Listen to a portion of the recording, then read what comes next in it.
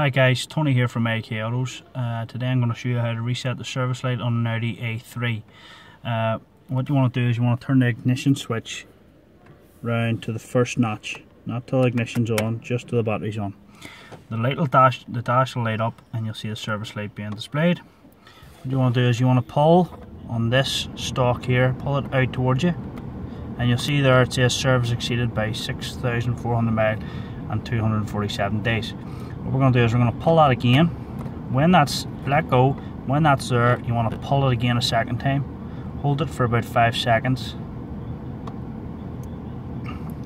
You see the service in will clear, and then you switch the ignition off, and then switch the ignition back on.